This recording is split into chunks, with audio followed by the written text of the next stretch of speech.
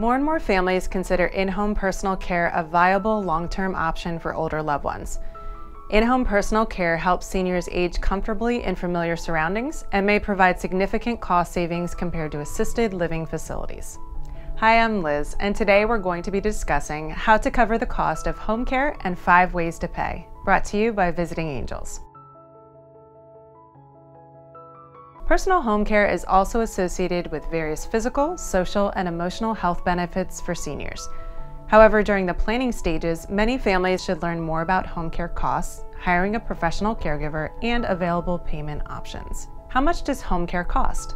The hourly cost of services varies depending on home care location. Although most charge a flat hourly fee, some home care agencies may provide a discounted hourly rate for seniors who need more than a few hours of care each week. Visiting Angels Home Care is fully customizable, which means seniors only pay for services when they need them. In contrast, assisted living facilities tend to require residents to pay for a range of services and round-the-clock care they don't need. For example, some seniors may only need care for a few hours in the morning or evening to assist with mealtime, grooming, and dressing. And in many cases, family members can pitch in with caregiving on certain days, further reducing the required care hours. By paying only the necessary hours of care each week, seniors will see cost savings over the flat fee for 24/7 care charged by an assisted living facility. How can seniors pay for home care?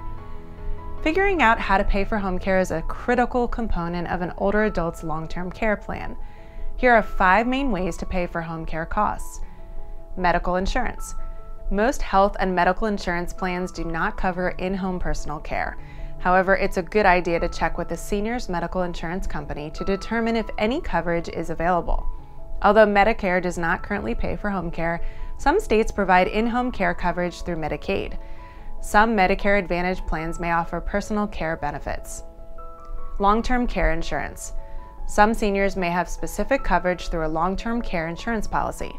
These policies are separate from health insurance plans and are often purchased through an insurance agency. Veterans benefits. In-home care coverage may be available through various VA programs if a senior receives a pension from the Department of Veterans Affairs. State and local assistance programs. Certain state or local programs provide financial assistance for in-home care. Check with your state Department of Aging to find out if any apply to you or your loved one.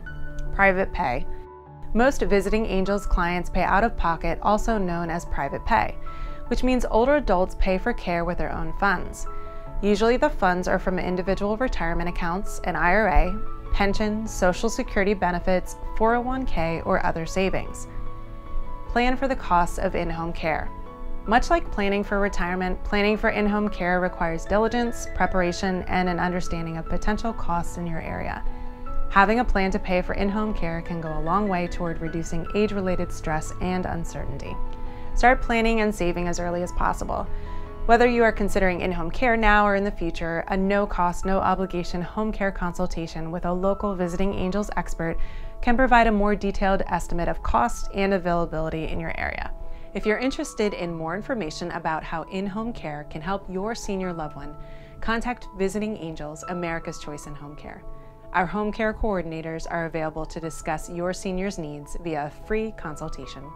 Thanks for watching, and we'll see you next time.